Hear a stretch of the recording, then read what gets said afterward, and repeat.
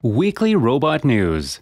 From developing sight for robots and cars, joystick-operated robots that help surgeons treat strokes, and introduction to Lunar Gateway's robot caretakers, all the way to Create 3 by iRobot, and the answer to the pressing question as to whether humans can compete with robots, we have it all and more.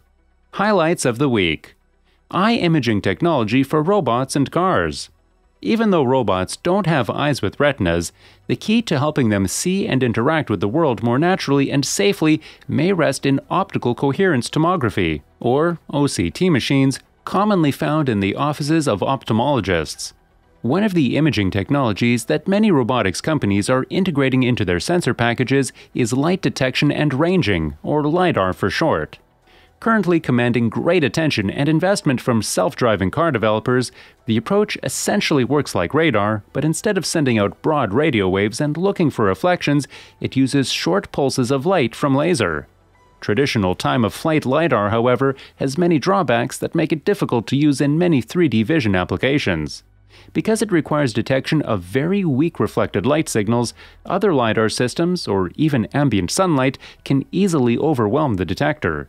It also has a limited depth resolution and can take a dangerously long time to densely scan a large area, such as a highway or a factory floor.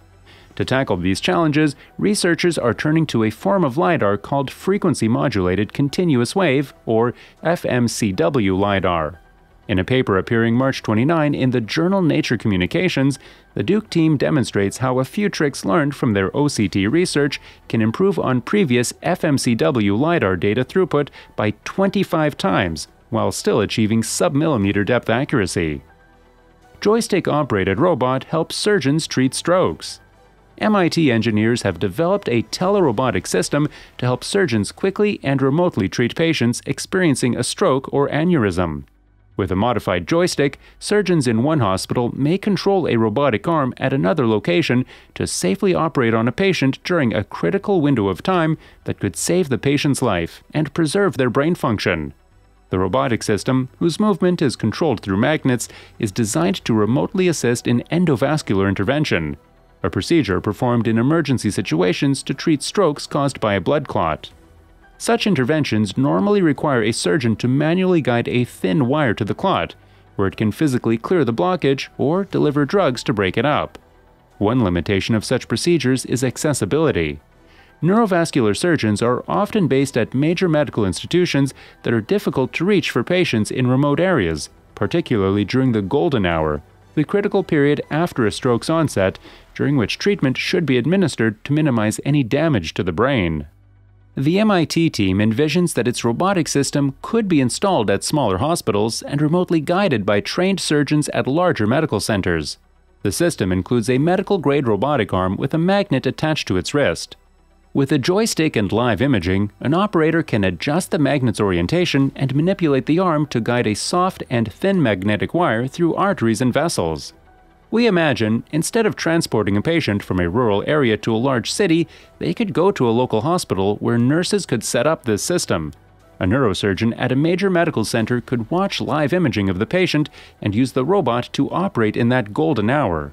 That's our future dream, says Xuanhe Chao, a professor of medical engineering and of civil and environmental engineering at MIT. Meet the Lunar Gateway's robot caretakers. An integral part of NASA's plan to return astronauts to the Moon this decade is the Lunar Gateway, a space station that will be humanity's first permanent outpost outside of low Earth orbit. Gateway, a partnership between NASA, the Canadian Space Agency, or CSA, the European Space Agency, or ESA, and the Japan Aerospace Exploration Agency, or JAXA, is intended to support operations on the lunar surface while also serving as a staging point for exploration to Mars. Gateway will be significantly smaller than the International Space Station, or ISS, initially consisting of just 2 modules with additional modules to be added over time. The first pieces of the station to reach lunar orbit will be the power and propulsion element, or PPE, attached to the habitation and logistics output, or HALO, scheduled to launch together on a SpaceX Falcon Heavy rocket in November 2024. The relatively small size of Gateway is possible because the station won't be crewed most of the time. Astronauts may pass through for a few weeks, but the expectation is that Gateway will spend about 11 months out of the year without anyone on board. This presents some unique challenges for Gateway. On the ISS, astronauts spend a substantial amount of time on station upkeep, but Gateway will have to keep itself functional for extended periods without any direct human assistance. The things that the crew does on the International Space Station will need to be handled by Gateway on its own, explains Julia Badger, Gateway Autonomy System Manager at NASA's Johnson Space Center. There's also a big difference in the operational paradigm. Right now, ISS has a mission control that's full-time. With Gateway, we're eventually expecting to have just 8 hours a week of ground operations. The hundreds of commands that the ISS receives every day to keep it running will still be necessary on Gateway. They'll just have to come from Gateway itself, rather than from humans back on Earth. So, Gateway sounds pretty robotic, doesn't it? iRobot launches Create 3.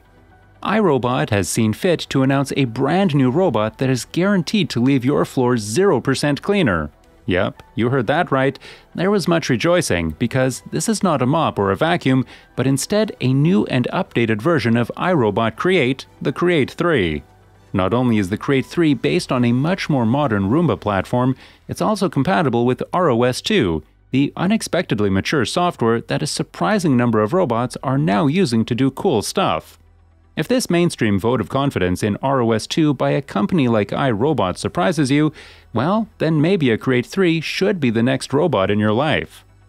Create 3 comes equipped with Wi-Fi, Ethernet over USB host, and Bluetooth. Create 3 is also equipped with a suite of intelligent technology, including an inertial measurement unit, or IMU, optical floor tracking sensor, wheel encoders, and infrared sensors for autonomous localization, navigation, and telepresence applications. Additionally, the robot includes cliff, bump, and slip detection, along with LED lights and a speaker. What's more, Create 3 brings a variety of new functionalities to users, including compatibility with ROS 2, an industry-standard software for roboticists worldwide. Can you compete with robots? When it comes to the future of intelligent robots, the first question people ask is often, how many jobs will they make disappear? Whatever the answer, the second question is likely to be, how can I make sure that my job is not among them? In a study just published in Science Robotics, a team of roboticists from EPFL and economists from the University of Lausanne offers answers to both questions.